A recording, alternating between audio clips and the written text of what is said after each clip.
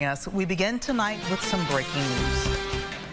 The man suspected of fatally shooting 5 people at a neighbor's house near Houston is in custody tonight after 4 days on the run. Authorities tracked down 38-year-old Francisco Oropeza in the town of Cut and Shoot near Conroe. Oropeza is accused of killing 5 people in Cleveland, Texas.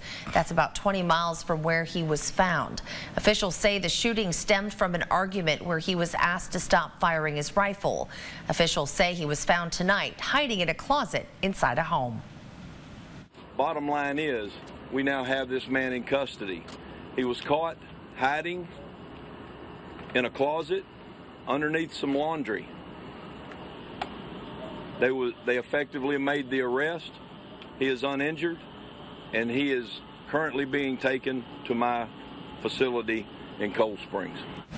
And tonight, bond for Francisco Oropeza is set at $5 million.